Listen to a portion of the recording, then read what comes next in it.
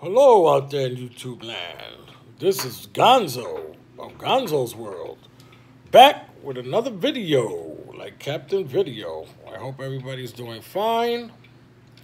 I'm doing just well. Today we're gonna review and just show these Costa Del Mar Corbina sunglasses. These are very popular now, guys, especially if you're a fisherman or an outdoorsman or a boatman or a water ski guy, anything that has to do with the ocean. Here you go.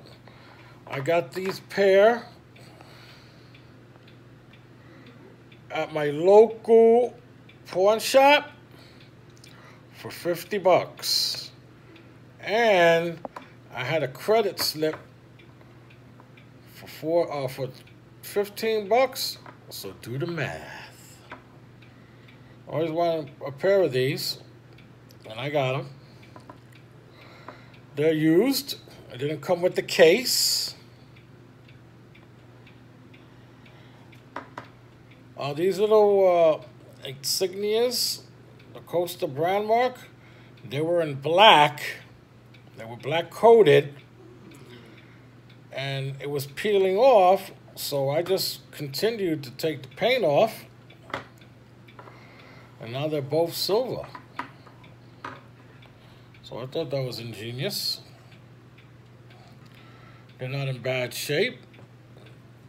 They're used. There's not any scratches on the lens. But what I did notice, that inside here, I don't know if you can see it, it's missing like the little rubber, but when you put the glasses on, you don't even notice it. I don't know if they can be repaired or replaced. I'm sure they could be replaced. I gotta go to their website and see if they sell them. But there you go.